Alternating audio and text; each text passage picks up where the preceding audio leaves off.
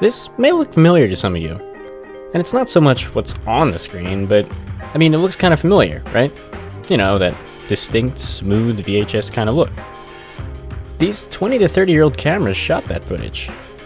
I used them recently to get these takes, and they surprisingly still work.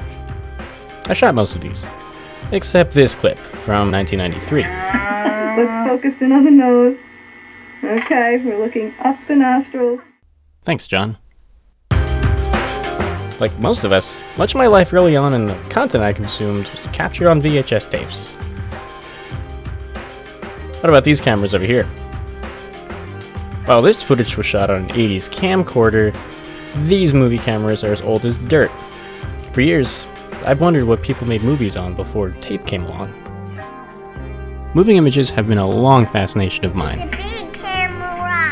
But it wasn't until my dad showed me his own home movies from the 50s did I want to learn more. It's not a nostalgia thing for me, but more a fascination of the technology itself and the context surrounding it. Think about it. What is or isn't captured has all to do with not only the analog restrictions, but the inherent biases we have when filming. When did average people start making movies? And how do they do it?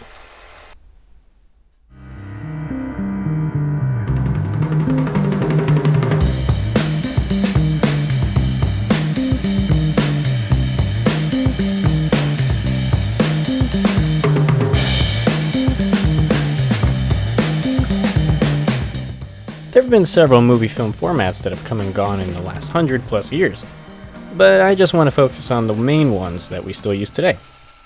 There's 35mm, 16mm, Super 8, the easiest to use, and 8mm. The oldest of the bunch is 35mm, which really is the golden standard for full-length feature filmmaking. It has a large image area, so the picture is quite sharp. The larger the image, the sharper the picture. It never really caught on in the home movie market for the average consumer. The equipment and the film was just too expensive.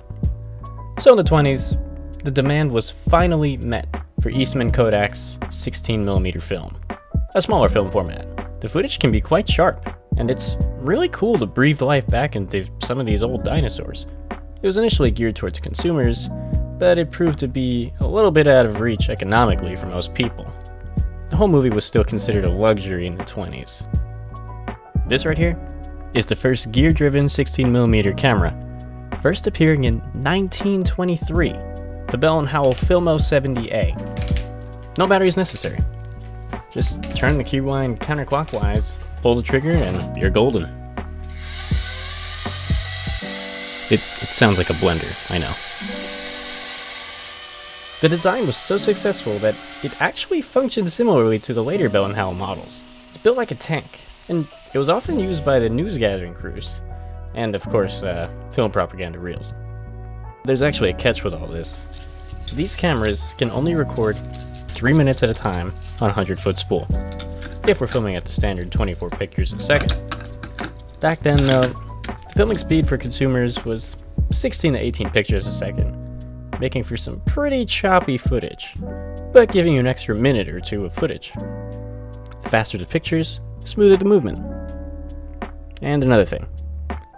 Since there are no batteries, you have to wind the camera. A lot. These can usually go for about 20 to 30 seconds on a full wind. This will give you one hell of a wrist. It also makes you wonder about how people considered what to film. People made it work, and we can see it today. Speaking of which, how would we do it? There are countless projector models for 16mm, Super 8, and 8mm available. And I know I haven't mentioned the other two formats much, but most of this information carries over. 8mm is like 16mm, but even smaller, and by far the most popular home movie format of the 50s. It actually came out in response to 16mm being too expensive.